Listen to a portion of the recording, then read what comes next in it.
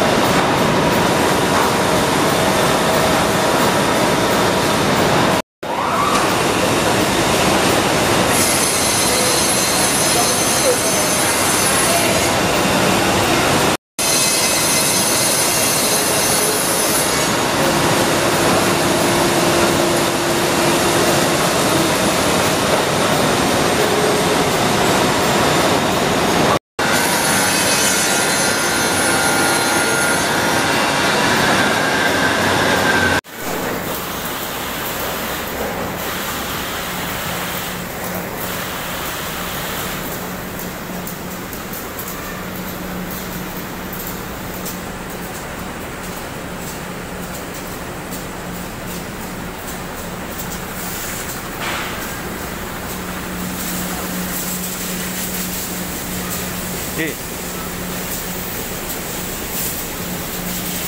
Mulai. Ih, Mas.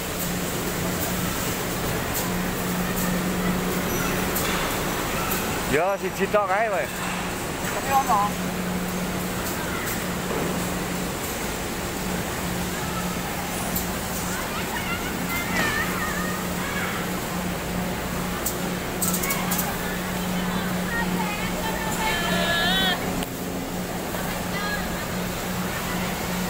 Tiga empat 46.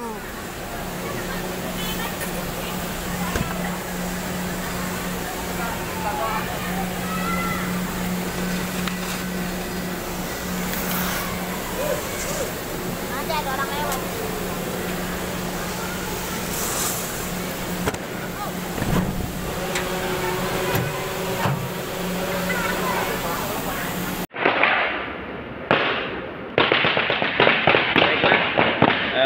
Kita memasuki di bagian finishing, yaitu proses akhir dari kita punya proses plywood.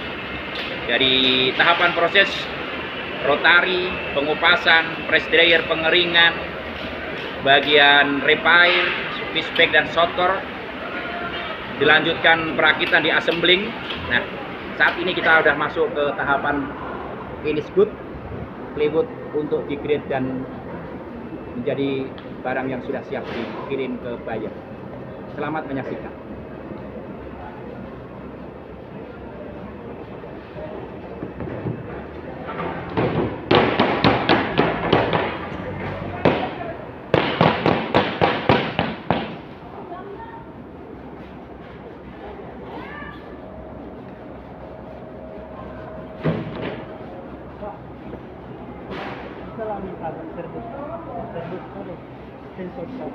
Ada kawan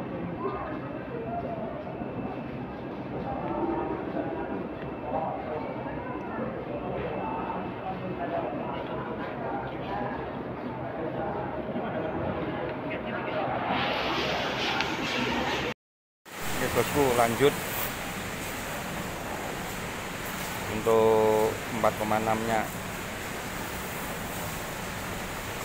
Jadi perbaikan yang di backnya itu masih perlu jempol-jempol.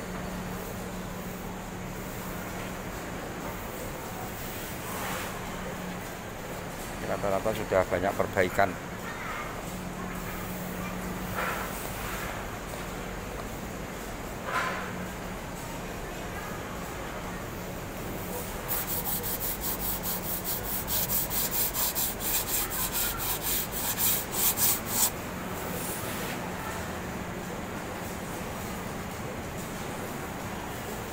Nah ini seperti ini ya, ini lubang ini ketinggalan, ini kelolosan. Lubang itu diameternya sekitar 1 cm gitu. Tutup pakai jempol. Pinggir kalau ada itu pinggir coba. Itu apa itu?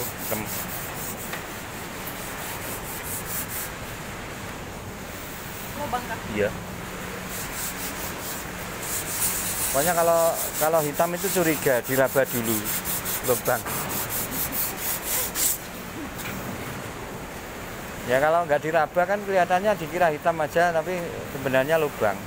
Ini lubang sekalian, kalau sekalian. Ini sama ini kan sudah ya, tapi kan cekung gitu loh. Kalau nggak diraba kan enggak.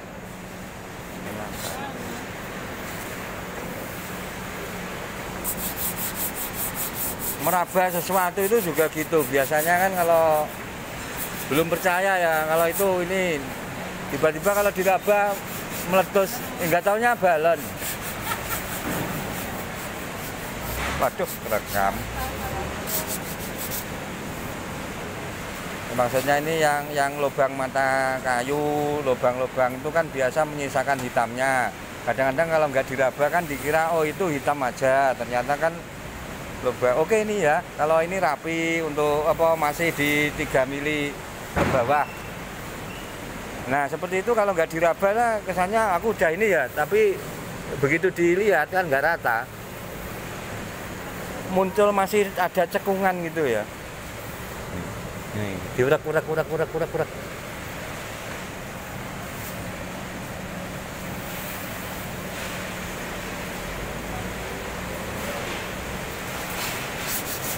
yang warnanya hitam. Identik dengan lubang. Kalau warna putih nggak apa-apa, warna hitam kok. Kalau hitam tuh lubang tuh kadang-kadang dikira nggak lubang. Oke. Itu perlu diraba itu kayaknya itu ya. Oke. Nah, ada serut gitu. Nah. Gitu. Udah panjang itu nggak apa-apa. Kalau yang apa kecil sama nah itu nggak apa-apa itu. Ya, tahu ya anunya ya yang rapi begitu. Nah, itu lubang itu Mbak, coba Mbak diraba. Ya. Ya toh.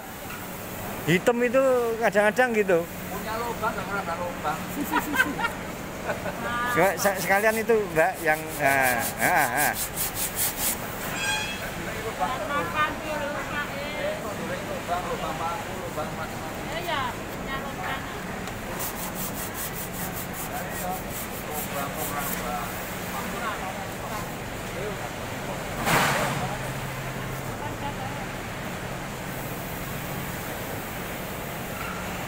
Cili-cili ra usah.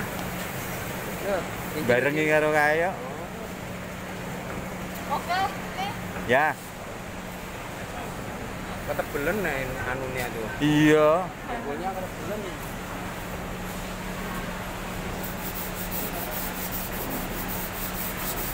Dempulnya ini Ditutul-tutul aja.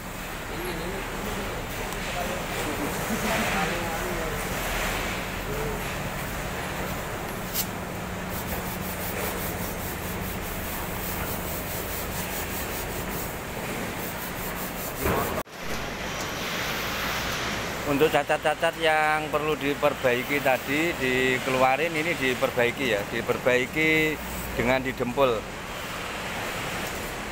Nah, dempul-dempul yang lolos ini nanti didempul ulang yang sebelah sana. Nah seperti ini. Ini harus didempul sebenarnya, tapi karena sudah dimasukkan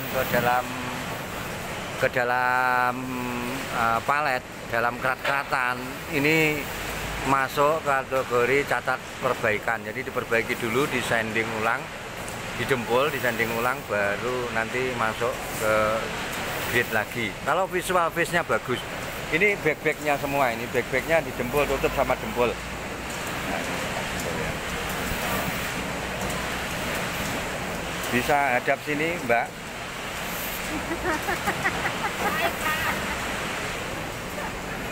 Nah, ini didempul. Ini didempul.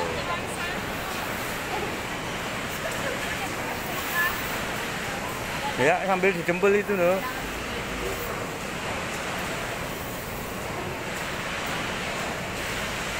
Nah, itu diperbaiki ya dempulannya, jadinya didempul. Kalau tidak, ngurangi untuk penilaiannya.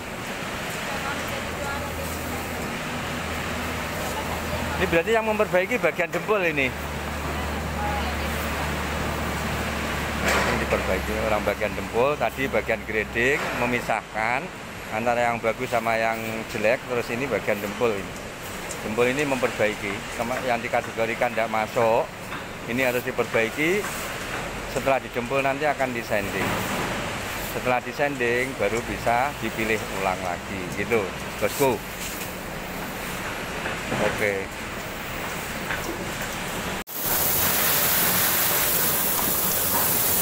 Proses sanding back 4,6 ya. Sanding backnya pakai sanding finishing.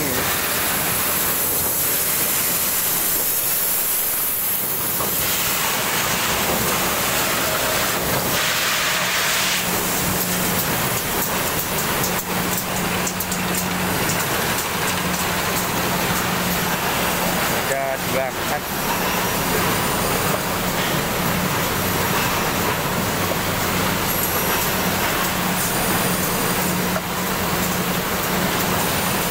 Backnya di atas semua ya? 3 kerat aja.